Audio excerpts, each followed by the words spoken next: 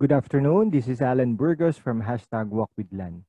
So today we will be dealing with overview of systems integrations, or we will be discussing as well the five challenges and drivers um, of system integrations. Okay.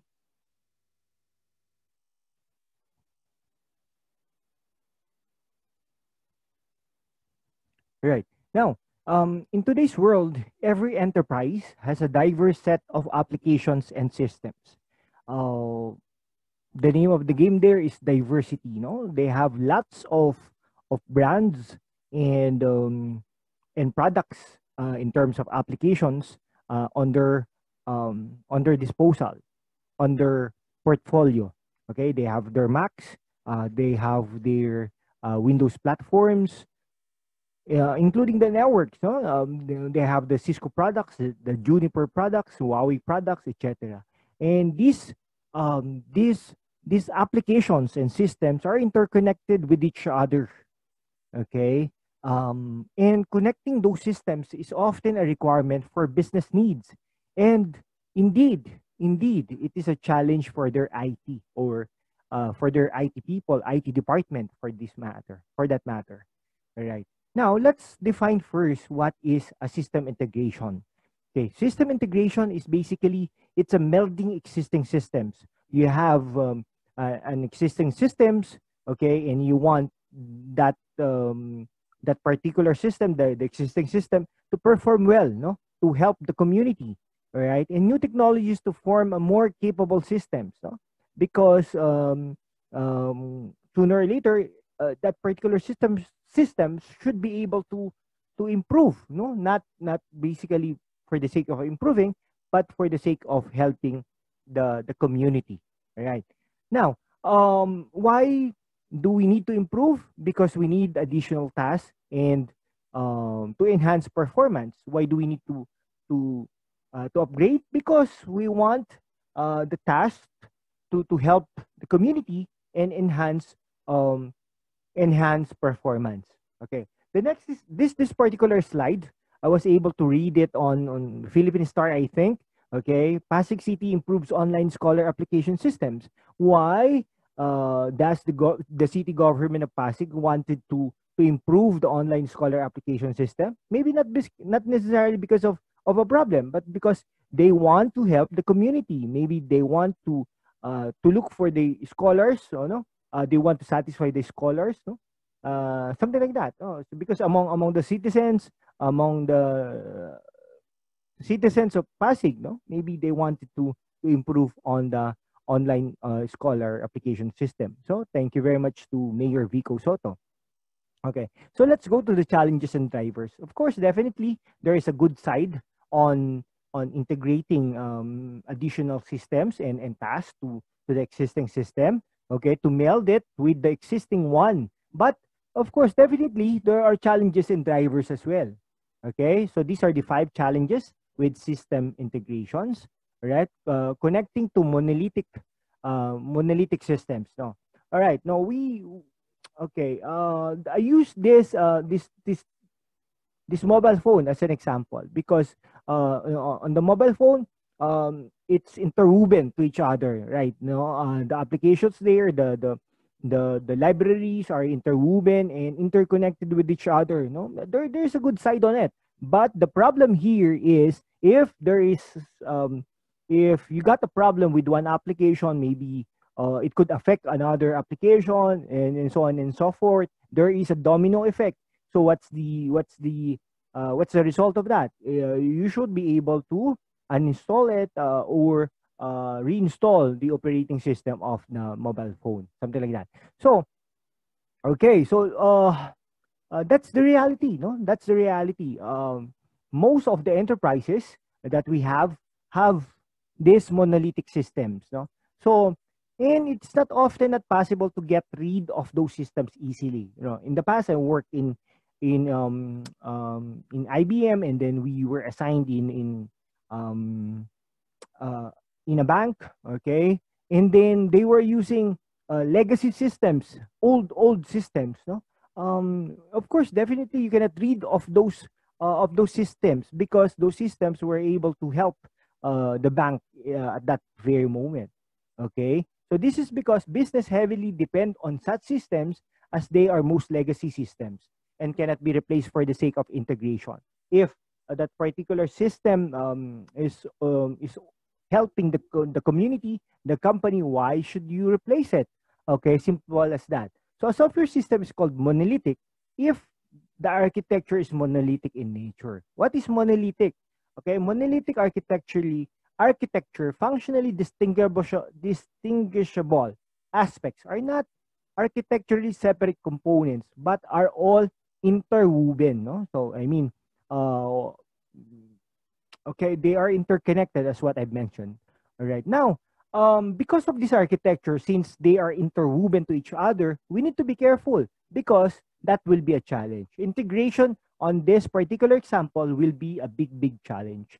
So a system integrator has to take care to identify and choose the best way of integrating with monolithic systems within the enterprise. Okay, so a systems integrator has to take care to identify and choose the best way of integrating with monolithic systems within the enterprise. So that is, we call that a person who integrate the systems or the tasks or the technology on an existing system. We call this person a system integrator. Maybe that's you. All right. So let's go to number 2. Okay, number 2 here on this particular slide. Okay, there is a person in he's looking at maybe at the data, and different business units see data differently, right? It depends. The same thing with you.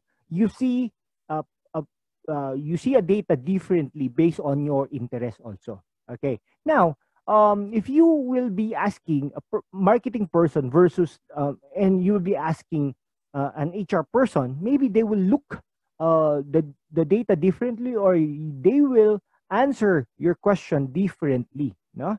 All right. Now, the use of existing enterprise data is critical to business success. Each business unit or business domain, no? The example that I gave is a marketing department and an HR department. They will see the data differently because look guys, they in terms of operations, they are different, no? They have different operational responsibilities. Okay, they have different functionalities. They are not the same. Okay, but maybe they may be using different systems or applications, but okay, but their thoughts and thinking is it's not the same. All right, now, okay, now, but if in terms of individual, maybe that's fine. That's fine. But of course, a standard data model is required within the enterprise in order to integrate the systems. Okay, that's the job of a system integrator. A system integrator not only needs to satisfy the requirements of a business unit, but needs to think beyond this and the design an integration which has a standardized view of data within the enterprise. So meaning to say, you as a system integrator have big responsibilities in terms of this one. Okay, now okay, sige. Let's proceed with number 3. Okay, number 3 here is do it fast or do it better. Okay, so as an IT people, okay, you need to deliver something as much as fast as you can. All right, you need to deliver something to the business entity, to the community, to the corporation itself. Because if you cannot do that, if you cannot be able to do that, maybe the next day you will be fired. That's true. Okay, and all of these things are constrained with time and cost. Okay, now there are constraints on it. Okay, because you cannot buy everything. No, it should be within the budget. Okay, and you cannot do that all at once. Okay, there should be a deliverable time. Projects are often managed by non-technical managers who are business-centric. No, in fairness to them, they are not that technical, but they are business-centric. They are good in terms of project management, something like that. So there are two people there, it's either you are technical centric or you are business centric. All right. Now, and a lack understanding on the best practices and architectural principles. Okay. Now,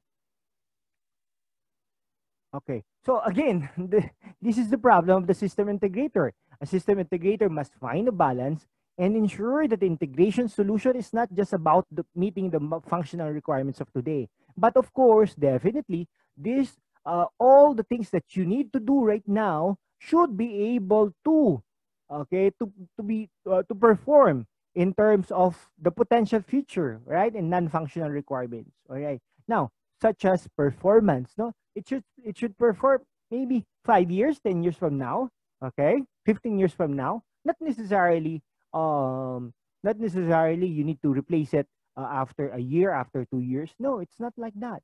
Okay.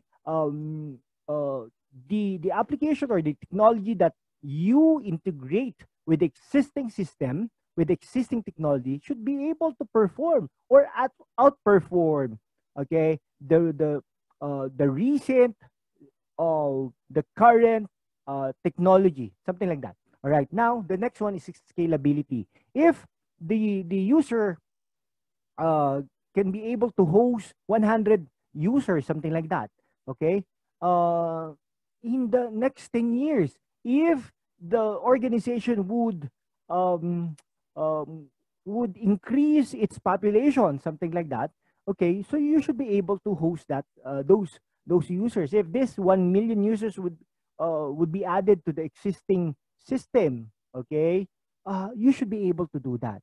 Okay, you should be able to know how to design that. All right, reusability and maintenance are the other things. Are the other things also. All right. Now, the next one is choosing the right tool for integration. Here you have a nail, okay, and then you have a flat screw. The name of this caricature or this character is Erwin. Okay. Now Erwin is trying to hammer, no, but he's not using the hammer or the martillo in Filipino. Okay. So there's a problem with that, no. He knows what's the goal, but he do not know how to use the right tool. All right, right tool for the right tool for this one.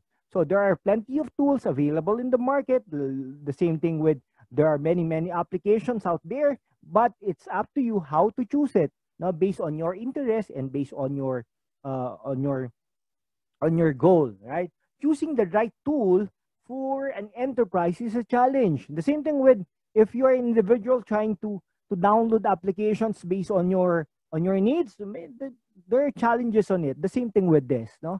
The same thing with this. In modern connectivity, an integration tool must always almost certainly support hybrid integration. When we say hybrid, remember what I have mentioned the first slide, is that we are having different brands and products. Okay, different brands and products. Okay, so your technology or the system should be able to support hybrid integrations, meaning to say many brands and products. Hybrid integration allows on-premise applications to seamlessly integrate. Seamlessly. Okay, I want to repeat that word, seamlessly integrate with cloud-based applications, because this time around we are not only concerned of the standalone, the network applications, not like that. We have many cloud-based applications. Uh, it bridges the network, your ordinary network, if I may say so, between your existing enterprise and the other technologies, cloud technologies, such as business to consumer, business to business, bring your own device, okay, software as a service, platform as a service, security as a service, and many others. Okay. Now, of course, definitely we need to take into consideration the big data also. All right. Now, hybrid integration is desired as enterprises may not want to go completely on cloud due to depending on legacy systems. Definitely, they do not want to upgrade because they take into consideration the legacy systems. All right. If we say legacy systems, this is not only limited to the machines, but we need to take into considerations those people who are retirees, maybe who soon to be retired, okay, who do not know how to um to study, who do not know how to use the existing system, all right, the soon to be part of the system itself. Regulatory compliance issues and concerns around security and privacy of some sensitive data. So you need to take into consideration also some compliance issues, such as maybe um the Data Privacy Act, or the anti-cybercrime law, or the HIPAA in the United States, all right, and then some other compliance and regulatory compliance issues. All right, now hybrid integration tools allow addressing these gaps and helps business leverage. So if you could be able to download some APIs, no, or you can do your own APIs also. Okay, the next one is the major challenge with integration is integration. Yes, yes. I'm I'm serious about that. Okay, if when I said the major challenge with integration is integration itself. When you go to when you go to HP, when you go to Microsoft, you go to IBM, Microsoft, etc., or Dell for that matter, they will be telling you that the best integration is coming from them. The best integration solution is coming from their company. But what if I'm telling this to you again? In on each particular company, they have different brands and they have different products on their disposal. Meaning to say, they are managing this one problematically or with some challenges. Okay, and that's where the integration challenge comes from. All right, now choosing right set of products for your business is very very important. The product rather chosen should allow integration with other systems or products either via a web service layer or using libraries. Okay, so therefore, when you are a system integrator later on, you need to choose your product very well. And this product and this technology that would be integrated with the existing one should be compatible enough. Like my analogy here is when you choose your partner, okay, maybe he or she is good right now, but sooner or later he or she would not be, or uh, she will not. So meaning to say, you need to choose very very good for that thing. Okay, now uh all right. This is the assignment, right? Assignment that I discussed during the class. All right. Now, we are done with this. Again, this is Alan Burgos from #WalkWithLan. If you learned something on this particular presentation, please do like this particular video. Share it with your friends. Share it with your family members. Share it with your colleagues, to your classmates, okay, to your professors. Share it to them, okay. And now, please do subscribe to my channel, #WalkWithLan. Again, this is Alan Burgos. I want to say thank you very much and God bless.